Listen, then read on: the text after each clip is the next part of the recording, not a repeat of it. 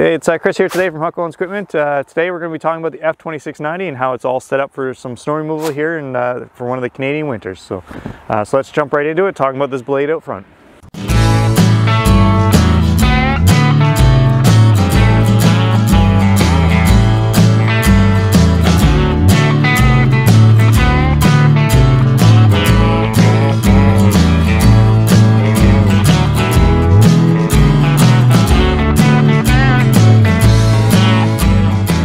So when talking out front, you'll see that we have a 60-inch blade on the front of here that angles hydraulically.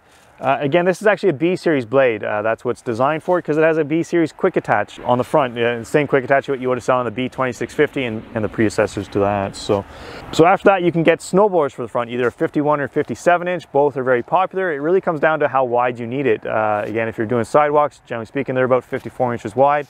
So you're probably going to go with a 51 on that with the extensions.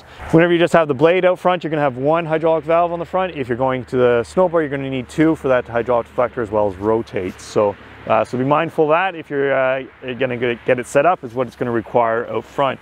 After that, you're going to be like, well, this has the same quick attach as my B2650. Why can I not put my snowblower on the front of that? On the front of this. It's like, well, it is pretty well the exact same snowblower, except the gearbox is turned the exact opposite way. So you can't just move from one from the other. F-series snowblowers fit F-series tractors. So if you're looking at used ones or whatever, be mindful of that. And obviously there is different quick attaches throughout the years. So let's now jump talk about this cab. Previous to this actual cab was what you were normally going to see in Canada was a Joe Del Perry cab. They're made out west and readily available and easy to put on. This one is actually a Curtis cab made for Kubota and supplied by Kubota Canada. So very easy to get now, and you can finance it with the machine. So it is gaining popularity, and it is a nice cab. There's no doubt about it. So it's nice and metal. You know, you got your sliding windows.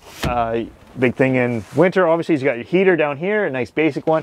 You'll see some inlets up top, and it has LED lights. You know, front and rear work lights on that are standard LED. After that, you're going to have an extra fan inside to really push around that air so that you don't get any fogging or anything like that whenever you're dealing with moisture, and in colder temperatures you definitely don't want it fogging up on you. You know, it comes standard with a front wiper as well. So it is a nice cab, a little bit expensive, but what's not these days, it does do what it's supposed to do, and that's keep you out of the weather and keep you nice and comfortable in there. There is quite a bit of room in there. The F-Series does have that going for it.